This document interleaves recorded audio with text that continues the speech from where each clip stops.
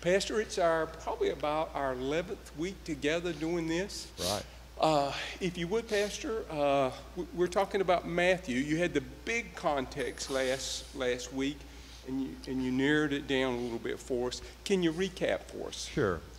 This week we kind of got more into just the technical part of who's the author, when was it written, what was the purpose of the book. And then we talked about fulfillment as the major theme of the book, and we said, okay, what are some of the foundational sub-themes of fulfillment? And I listed 4, which is not exhaustive, but I think 4 of the more important ones. Christology, the fact that he is God's anointed one. And then the conflict and confrontation that goes through Jesus' entire ministry, his authority that goes along with that too, because he really was, and I didn't say this morning, but I said it the other night when I did the recording.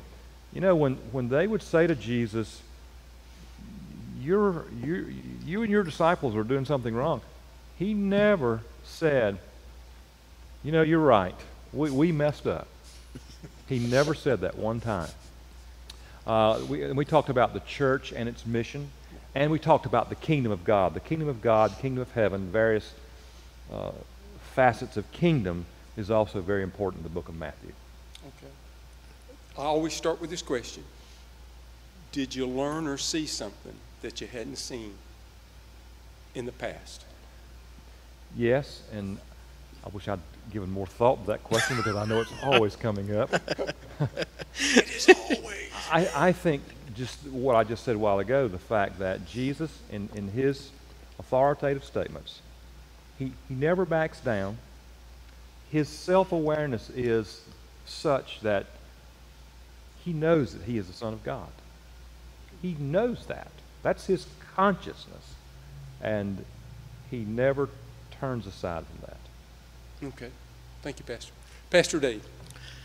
One interesting thing, and I went back and did just some kind of reading back through the Gospel of Matthew this afternoon because it made me think on the kingdom. The interesting thing with Matthew is he does use kingdom of heaven most of the time. Right. Kingdom of God just a few times, but kingdom of heaven. So I thought, that's interesting, was reading through some stuff and see it. You know, almost every time he uses the kingdom of heaven, he's teaching or he's directly confronting the Pharisees. And he uses that as a contrast to the kingdom of earth. Yeah. So here's the kingdom of heaven versus the kingdom of earth. It's like this down here, but this is how it should be. Here's how it is, you know, in the kingdom of heaven. This kingdom that he is the king of. It's just always neat to me because he comes and he's not going to be the earthly king they want. He's the king of the kingdom of heaven. Yeah. And all these things are pointing, here's the principles of the kingdom of heaven. Here's what the kingdom of heaven is like. You know, the kingdom of heaven is like this and this and this. It's a different realm. It's a different way. Okay. All right. Brother Derek. Yeah, actually the Jewish flavor of that gospel is something that was driven home to me. Son of David, that reference to Christ, we see it even as early as the genealogies of Matthew 1. You know, we have David actually listed twice in those genealogies. Mm-hmm. And going back to the Hebrew, this thing called gematria, where numbers are significant, DVD, you know, the Hebrew had no vowels, or they didn't write in vowels. The D represented the number 4, and 6 was a V. So DVD, those three numbers added together was 14. And you see there's 14 generations between Abraham. He started with Abraham, the father of the Jews, and goes all the way through Joseph to Jesus. And that's really stood out for me. That term "son of David" was used 9 times in Matthew, and like 4 times in Mark, and 3 times in Luke. So I mean, it's a recurrent theme, and the placement of the Gospel of Matthew in our canon at the very beginning, it is a perfect launching pad from the Old Testament with all the references, the 54 references back, literal references back to the Old Testament. Yeah. It's a beautiful springboard to the New Covenant. Yeah. Excellent.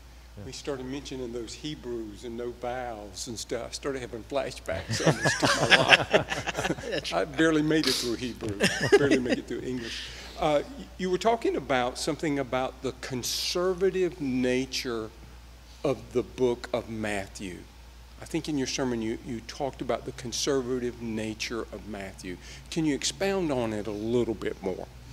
What I mean by that is that many think that he's, instead of going completely to a new covenant, that he's kind of like a halfway house because he emphasizes the law. And he does emphasize Son of David. He does emphasize all of those Old Testament terms. But I think it is because of the idea of fulfillment.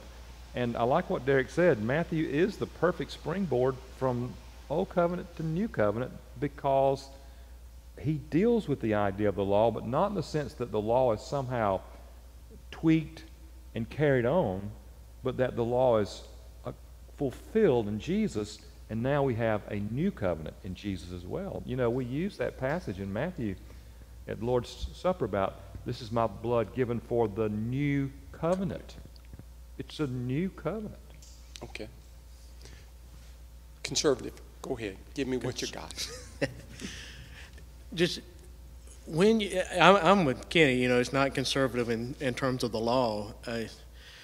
But when it comes across, I guess the conservative nature is, hey, everything in the Old Testament was true, was right. Yeah. Right. You know, you've got all these prophecies, you've got all these promises of God. Right. God's fulfilling all of them. You know, the fulfillment part of it. Here's Christ. And he fulfills all these promises. He is the Jewish Messiah, the son of Abraham, the promise of Abraham, the seed that blesses all nations. None of that has changed. You know, he is it. Here he is. You know, it's the Pharisees who have built a different system, don't like this fulfillment of the prophecy. They reject him. But as he tells them, they reject God because this was God's plan all the way. He's the promise of Abraham. Okay. Let me just jump back in. Son of David, Right. son of Abraham, represent unconditional covenants. The two unconditional covenants of the New Testament. I mean, of the Old Testament. Yeah, the conservative nature of Matthew. I mean, Christ hit from the very beginning of his message, repent, for the kingdom of heaven is at hand. Yeah. You know, I mean, he was radical. So I don't know that I would really call it conservative. I mean, his message was very unsettling to the authorities at the time, who questioned his genealogy, his birth, Right. but we have no record of them actually ever even investigating or asking the question, where was he born?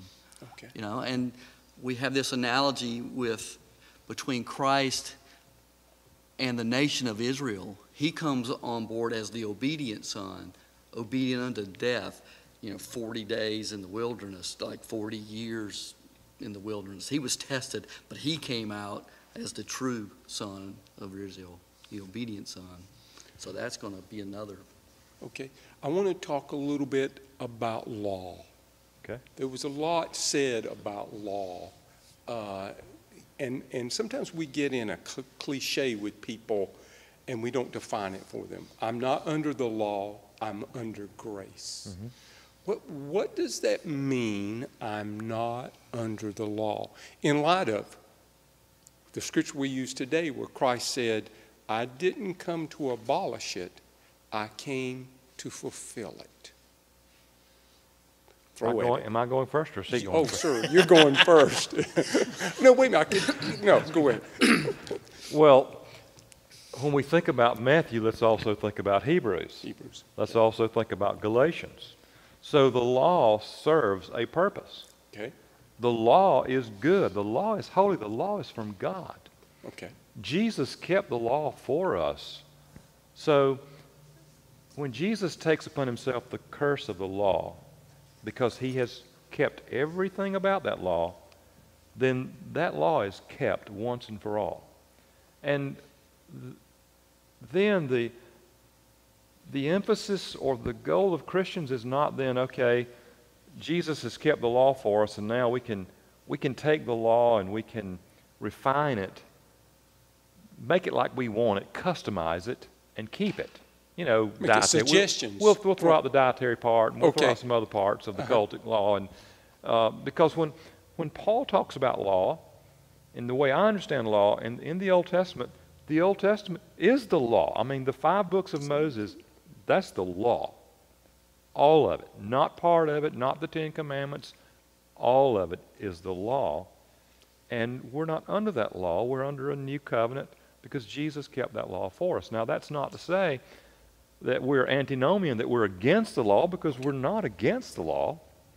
But we follow Christ, and Christ would never lead us, I think, to violate the law, but the law is not our goal. It's not what we're trying to shoot for. We're trying to be like Christ. We have the mind of Christ because we have the Holy Spirit, and so we're living like Christ laid out for us to live. Christ is our lawgiver, not Moses. That's what I mean when I talk about the law. Okay. Pastor Dave. Tempted to just say, well, I'm antinomian, but that's... No, I'm kidding. no. No, but when you come back, I love this, and this ultimately, and I've argued New Covenant for a long time, and you read in so many things about, especially me being a Gentile, was never put under that law. I love when Paul goes back to argue with the disciples. He's like, why do you want to put them under something we couldn't keep? We haven't been able to keep, because they weren't under it. And you're trying to push them under. And then in Galatians, he really distinguishes between the law, the covenant of Abraham, covenant of grace, the promise of Christ, Right. and the covenant of Moses, which is a legal establishment of a nation, is also very conditional, and there is no grace in the Mosaic law. I mean, there's no grace that you break the law, somebody's going to die. There's no forgiveness for intentional sin. Yeah. Yes. And you're even making sacrifices, killing animals for unintentional sin. You're giving, for what I'm not even thinking of, that I don't know about. Here's this other offering. Here's, you got all these offerings going back to try and cover all these sins. So there's retribution. There is sense of there's death going along with sin. Even though it's not mine, I've got someone dying in my place for all the sins and stuff. And that's really one of the reasons why the Pharisees hated him. I agree. Because the law was an instrument of their power. He kept their law in both in rule and spirit, but then he would come back, and I say unto thee. And he would do things too, like plucking grain on the Sabbath, and they'd say, hey, you and your disciples are plucking grain on the Sabbath. That's unlawful. And he says, wait a minute. A, go back and read your history books. David ate on the Sabbath, him and his guys. Yeah. And B, the Sabbath was not created for, or the man was not created for the Sabbath, but the Sabbath was created for man. I mean, so Jesus had an answer for them that was whoa. We hear you now. They can hear. Calm down, baby. Got it, yeah, okay. Yeah. I think you might need to turn that down a little bit. How about now? Is that good? I have no Okay. hearing in my left ear, but we're all right. How about Mike's? We're here? Can you hear Mike? Okay, we're good All then, right. John. You hear? Yeah. Great discussion. Thank you. But let's talk a little bit about this. The Old Testament law, right, is not what the Pharisees were emphasizing. They were emphasizing their own interpretation of what the law was. I mean, it got to be ridiculous, the law. But it comes back to a law mindset. We still have that today. People don't just start off intentionally thinking, well, I'm going to just build this whole system and usurp God. I mean, there's a lot of people out there who are legalistic, but they think they're serving God, they're being obedient. But it's The also, fair- it's a closet attempt to establish your own righteousness Yeah. too. Well, that's where you Okay. end up when Yeah. you go too far. But if I'm a good Pharisee and I'm not supposed to do this on the Sabbath, why not make these rules to make sure I don't even get close to doing that on the Sabbath? So if I can't walk but, a certain amount, or, if I go this far, that's going to be considered like work or travel out. So let me make a rule to make sure I never go that far. If I can only pull this ox out, let me make some rules to say that's all I do and nothing else until you get guidelines. If you start there, the intention's good. But the problem is you're making laws. You're just making laws, and they're all man-made laws, and the law was never intended to save or sanctify. Never was. That Mosaic covenant was never an instrument of salvation. That's what Paul goes to. He's like, no, the Abraham covenant was always the real covenant, the covenant. This other covenant given later never takes away from the primary covenant. And so that's the law. And so when we come at it, here's where I think we get in good discussions with other things, but when we mess up and trying to get people to live righteously by law, is you can have the law become your whole hermeneutic key. You interpret the whole Bible based on law and the rules, instead of the hermeneutic key is Christ. And everything's interpreted based on Christ, and he gives us a law. You go back, you were talking about the but I say. You're talking about a but I say. It's not don't murder. It's don't lose your temper with your brother. Don't be angry with him. It's a lot. Yeah, it's the thoughts, intentions, everything comes into play. Here's who you're called to be. This is what real holiness and righteousness is. And that's why our only hope is Christ. I want Derek to kind of Okay, go ahead. top that off. Then I want to go back to something he said and kind of tweak it a little bit. All right, we're Derek, before we get to the tweak. Yeah. That was part of the problem with the old covenant was, the blood of bulls and goats could not save. That's right. Could not cleanse you from your sin. The new covenant, where God writes his laws in your heart, and you walk, as Paul said, walk in the Spirit to fulfill the law. Part of being a new creation in Christ is having new desires, desire to please him, to serve, and submit. His yoke is easy. His burden is light. So why would you want to go back and embrace something that was your tutor, your guardian? Your mirror. And, even in Reformed or other denominational circles, they'll sit there and they'll look at the Old Testament law and they'll try to divide it up. The moral law and the civil and the ceremonial. You don't see those categories in the New Testament. And then you got some problems there. How do you define what's the Sabbath? Is that moral? Is it ceremonial? Is it civil? You could make a good case for it being in all three of them. Yep. Well, I'm going to let you tweak, but I must comment on this. Yeah, that's good. Every time I do communion, Lord's Supper, chaplain, I'll say communion. Every time I do the Lord's Supper, I remind people what it must have been like to go and have the priest sprinkle that blood on the altar. And you walk away and you go, did that really cover my sins? Did that really, I was done once a year, did that really do that? And we move towards Christ, and we know it just didn't cover my sins. Right. The scripture is very clear that it cleansed me, made me whiter than snow, made me an heir, a child of the King. Amen. So we have that, but we still have those. Pastor, go ahead and tweak it. Well, you could finish your thought. I was leaning into what you're saying.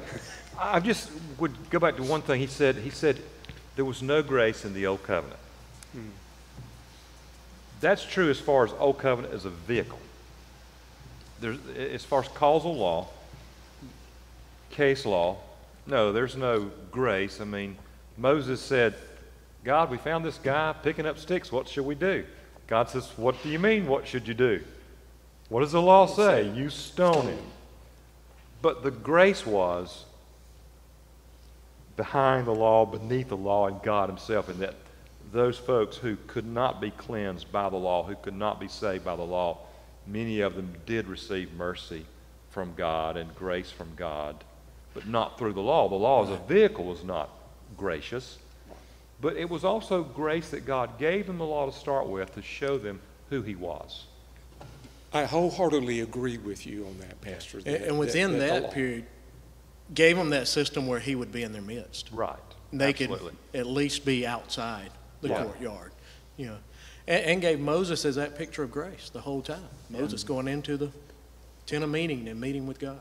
Okay, so we plowed through that thing called law, right? Okay, all right. Let's flip to the other side, because we say we're a people under grace. What about people who cheapen that grace? Yeah, and that's as common as, maybe more common today than Yes. people who want to keep the law or make some up kind of legalistic principles. Grace it cost God. It is a gift of God to us, but it's not free. It's not cheap. In the free gift of God, Christ died for our sins, but he made us new creatures so that when grace is not, okay, Jesus took care of my sins and I can do anything I want to and live like I want to and it doesn't matter what I do. That's cheap grace. It is.